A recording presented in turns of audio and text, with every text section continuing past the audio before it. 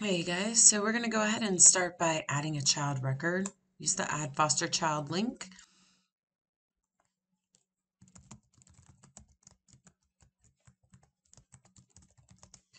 And then I believe the only thing what's kind of nice is to enter the state where they're at. So that's very helpful for finding information later.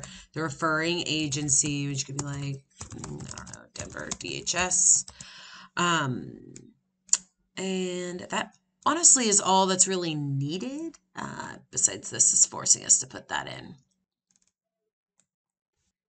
So you've got the child. We're going to go ahead and add a foster family record as well.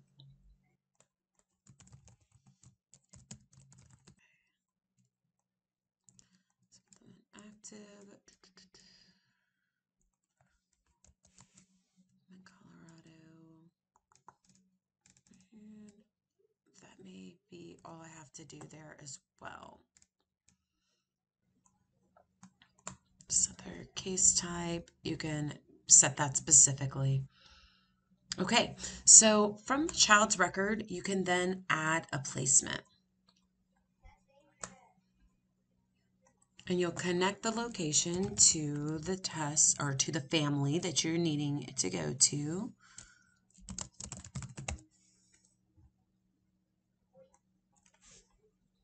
And then we'll enter a placement date. I'm going to go ahead and set this for like 8. We'll set it as a foster home. And then you'll select the foster care payer. So this is a list of organization records that are set as organization type equals foster care payer. And I know for sure they have like the state listed in them to help support where they're at. Okay, so Sam is taking us to the placement details screen, which is kind of an overview. What's going to be important is a child location timeline.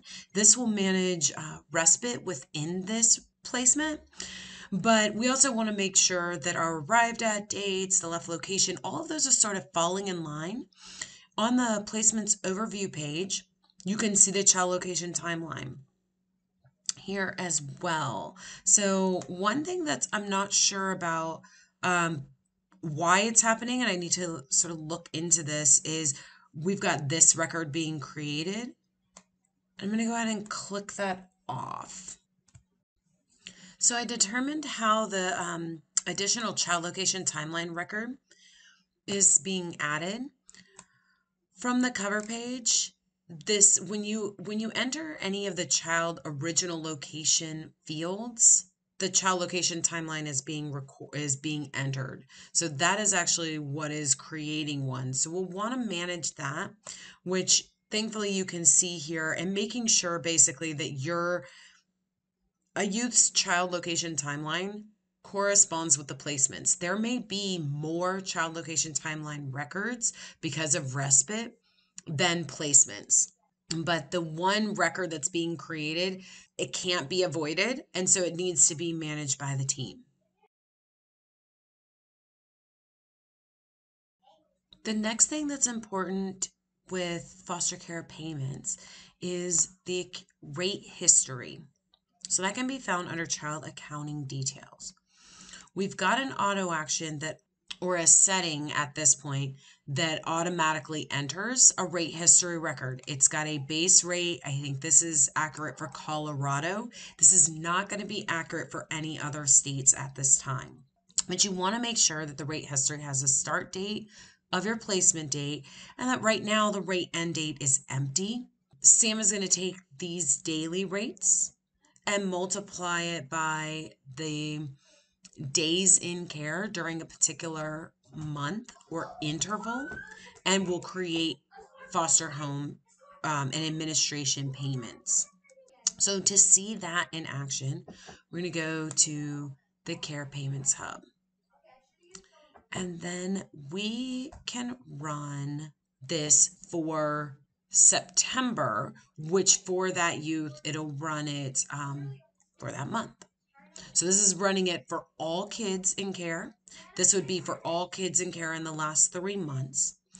Under advanced option, there is an ability for you to trigger and overwrite for a specific interval and a specific child.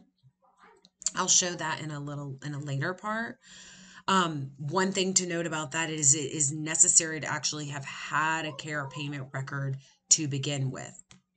So for a brand new kid, I'm not able to run the overwrite for that. All right, so this operation can take a few minutes because it's running a lot of processing for all the records. When it's done, you get this pop-up, press OK, close. So I'm going to go back to the child record, but I'm going to access it from the foster family side because that's what's convenient for me. And so then I'll go to the child accounting details.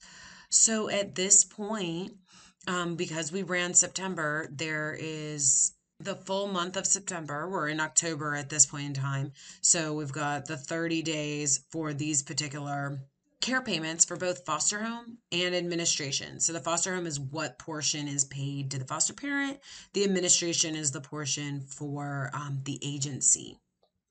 There are more details about each care payment that you can see here.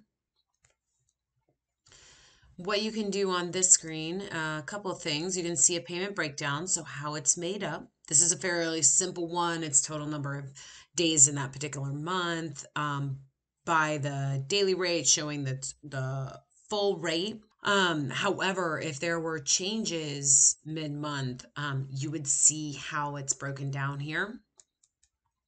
You are able to, if you send this entire amount here to the foster family, you can enter the payment sent date and the payment net amount is updated. The bill paid is when you have received this payment from this payer. So these are all things that your team can decide to or not to include, but you can enter the payment end date or the payment bill paid date rather, and it'll look like everything's been paid by the payer, everything's been paid to the foster family, and you get these different amounts here. Should this vary, you can add the records, which I'll go ahead and add additional bill payments and payments sent in case there's any sort of like retroactive payment or you didn't for whatever reason get paid the entire amount from the payer or send the entire payment to the foster family. They're just not linked at this moment, so I'll do that by the next time that you get care. The other thing is once this feels really good to you, you like this care payment record and you don't want to make any changes ever, not ever, you can click and tell Sam not to override. Otherwise, if Sam happens to get new information about this month, this rate, Sam will update this care payment record.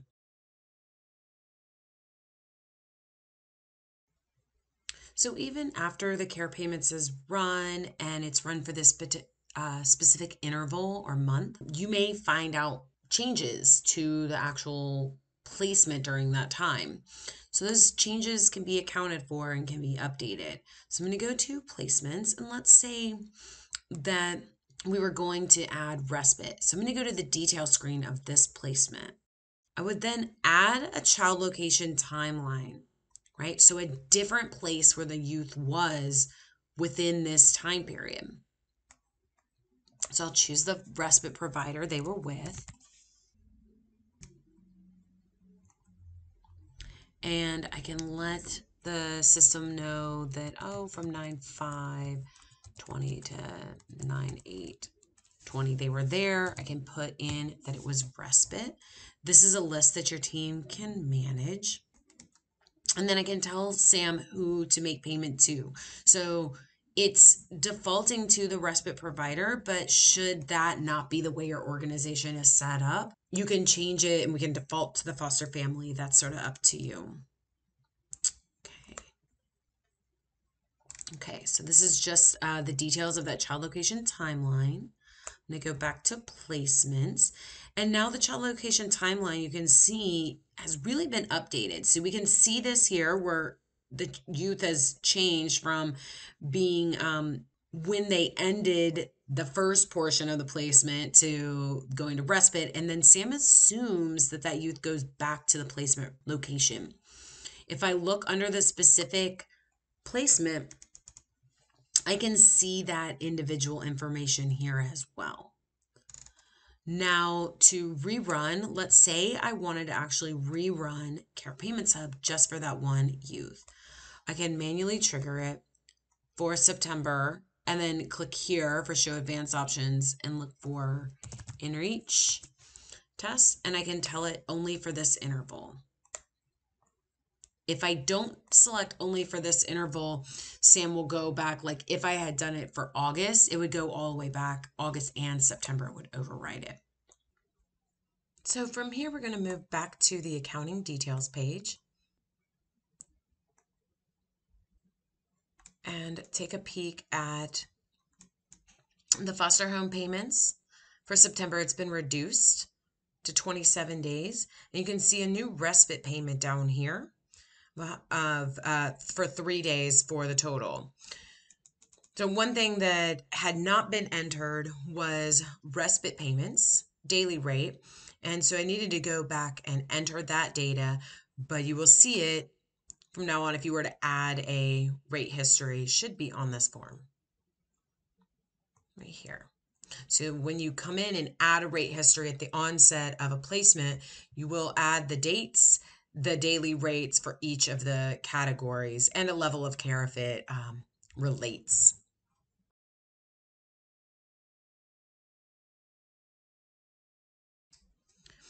At the beginning of this video, I talked about how the rate history record was added automatically. I'm going to show you where that was done, and I'm going to talk to you about what I think we should do instead.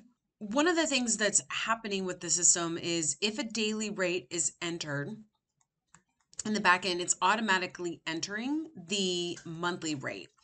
And this causes an issue if there is a change to the daily rate here, like if it has any sort of retroactive rate apply that should be applied for this particular time period, and you update the daily rate here, it actually doesn't update this, which makes the numbers inconsistent and makes Sam not do what it needs to do to show the retroactive payments.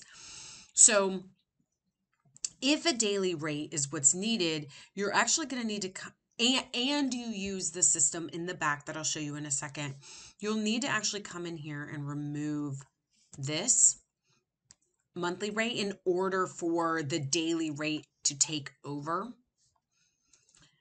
So I actually recommend that we set up, we maybe remove the settings in the back and make it so that the rate history is part of the process when a new placement is added for a youth. So if I go into the Care Payments Hub, which you can access through here, you can also access through Settings, Care Payments Hub. Under the payment type configuration, you can see different types of payments. Okay, so primarily you're going to work in the foster home, the admin, and the respite payments if you use this section. But again, if you add the daily rate here, it is automatically adding the monthly rates, causing an issue when you do retroactive payments.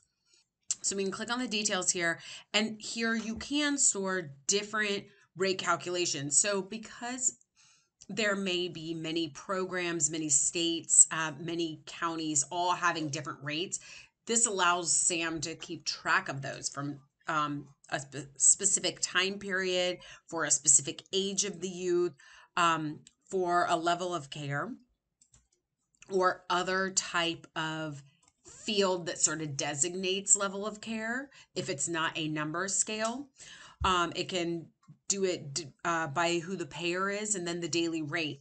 But again, this creates that monthly rate, which then doesn't allow retroactive payments really well at all. So my suggestion is that we actually remove this out of the system so these aren't automatically connected, because at this moment, up until December 31st, every single youth will get a rate history record when a placement is added that'll have this daily rate, whether or not it's accurate or not for the particular program. I believe that this is Colorado's, but this isn't accurate for every program.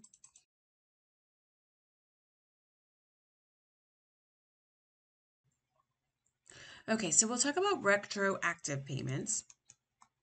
When a payment rate changes for a youth, And let's say this is like a situation where you know about it a couple months after the fact, right? That seems to be fairly common. And this youth's rate changes from 41.50 to 43.50. Then you're going to change the daily rate. That's if also it changed from this start date. Now, if it didn't change from this start date and this was remaining at 41.50 until August 28th, and then on August 29th, it has a new rate of 43.50, you're actually going to add a rate history record. But this is where we're showing that this amount here it should equal 43.50 times 27. Let's just pull out the calculator for this. 43.50 times 27. Oh, yeah, sorry, because it was 41.50 times 27. Good. Okay, so now we're going to change it and it'll be whatever that other amount was, okay? So we're going to rerun the Care Payments Hub. I'm going to go into the Care Payments Hub. I am going to now choose Advanced Options, manually trigger overwrite. I'm going to go back to September, and I'm actually just going to go for this one kid. And again, this part can take a few minutes. I'm going to go back to the youth's record and the accounting details, and now it's refreshed, and this has a different amount.